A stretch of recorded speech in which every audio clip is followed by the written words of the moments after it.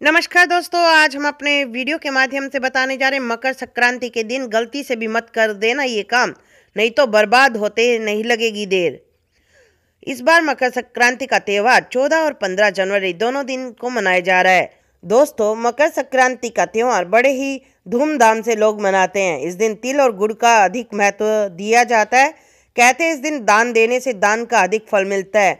80 साल पहले मकर संक्रांति 13 जनवरी को मनाई जाती थी, लेकिन अब विषुवतों के अग्रगमन के कारण इसे 14 जनवरी को मनाया जाता है।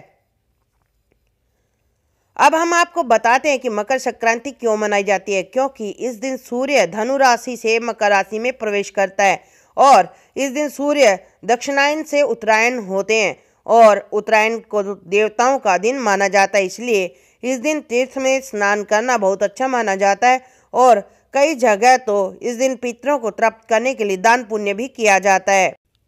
मकर संक्रांति का क्या है महत्व?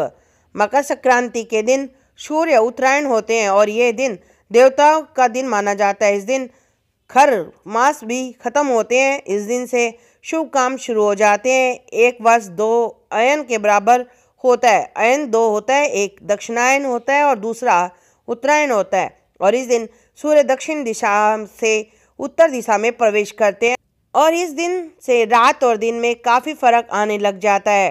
रात छोटी होने लग जाती है और दिन बड़े होने लग जाते हैं। पुराणों के अनुसार इस दिन मकर संक्रांति का व्रत किया जाता है। इस दिन तीर्थ में स्नान करने का बहुत महत्व। अगर तीर्थ ना कर पाएं तो घर में ही तिल और गंगा जल डालकर आप स्नान करें। इससे भी आपको काफ़ी महत्वपूर्ण फल प्राप्त होगा। सूर्य की पूजा भी विशेष मंत्रों के द्वारा करनी चाहिए इस दिन, जैसे कि ओम सूर्याय नमः, ओम आदित्याय नमः, ओम सप्ताचीर्षे नमः। मकर संक्रांति के दिन काफ़ी दान पुण्य किया जाता है, लेकिन आज हम आपको बताते हैं कि मकर संक्रांति के दिन कौन से कार्य नहीं करने चाहिए। प्यारे दोस्तों, मकर संक्रांति के दिन कभी भी पेड़ों की कटाई छटाई नहीं करनी चाहिए और ना ही फूल तोड़ने चाहिए।